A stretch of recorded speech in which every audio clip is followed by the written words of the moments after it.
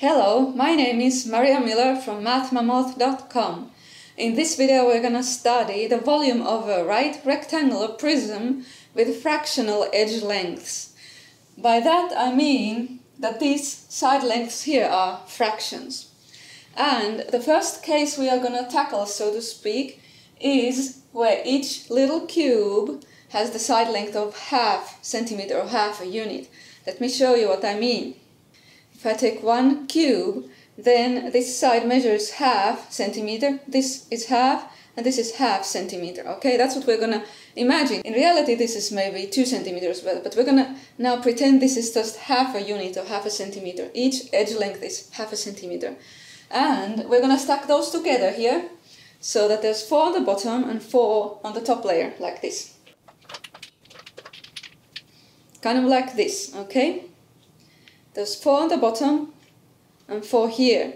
And now if this is half, if this side length is half, then the whole length here is of course 1 centimeter, right? And this way too, this whole length is 1 centimeter and the height also is 1 centimeter. So this here is 1 centimeter. And so also this way is 1 centimeter and this way is 1 centimeter. So the whole thing has 8 cubes. And the total volume we can calculate by 1 centimeter times 1 centimeter times 1 centimeter, right? So the whole volume is 1 cubic centimeter. Now, what about 1 cube here? How much is its volume?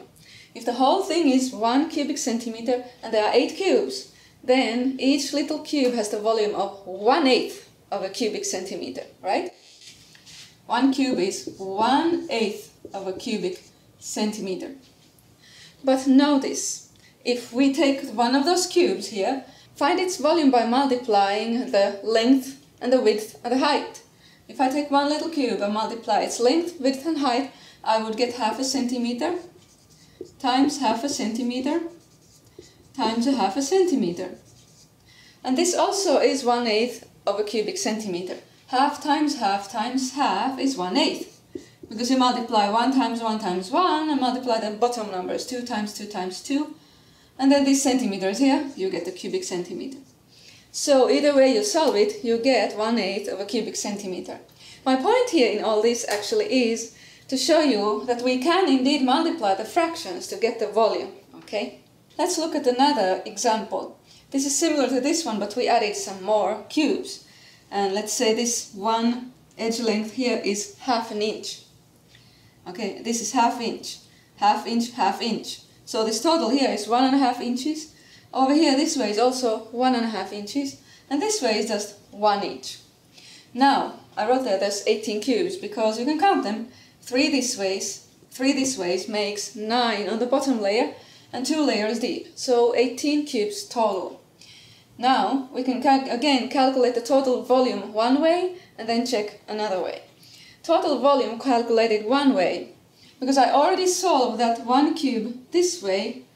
One of these cubes has the volume of 1/8 of a cubic whatever unit it is, so I know that one cube here has the volume of 1/8 of a cubic inch. And there's 18 cubes. So the total volume is 18 times 1/8 of a cubic inch.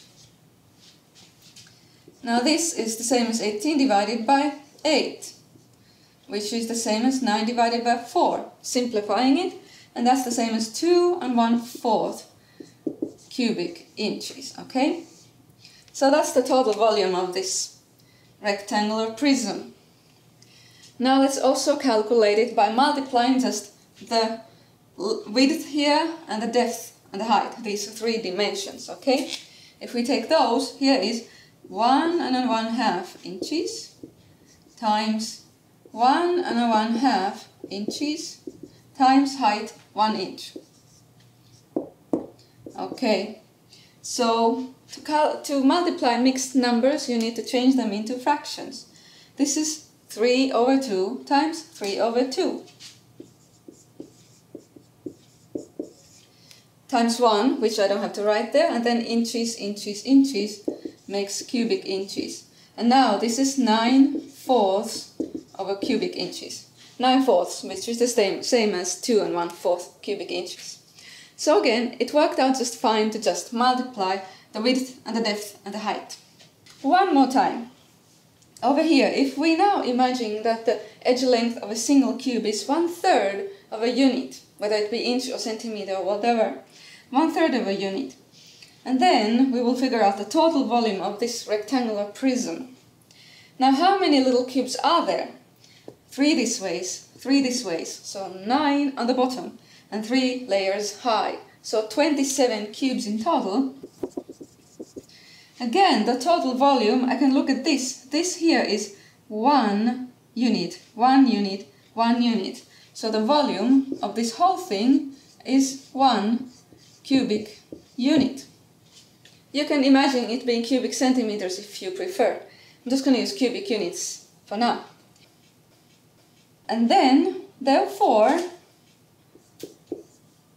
1 cube here has to have the volume of 1/27th of a cubic unit, right? But we will also get the same result if we just take 1 cube and multiply its width and depth and height, right? Because 1/3 times 1/3 times 1/3 is indeed 1/27th. Okay.